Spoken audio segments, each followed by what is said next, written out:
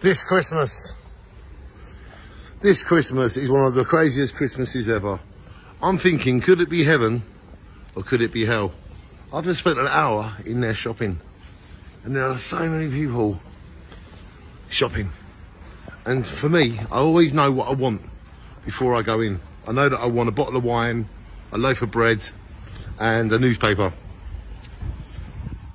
But there's people in there that spend hours and hours and hours.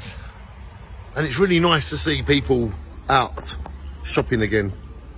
Everybody's wearing their mask, and it is December, and it is the 15th, the year 2020, and people have learnt how to shop safely, and that makes it a very Merry Christmas.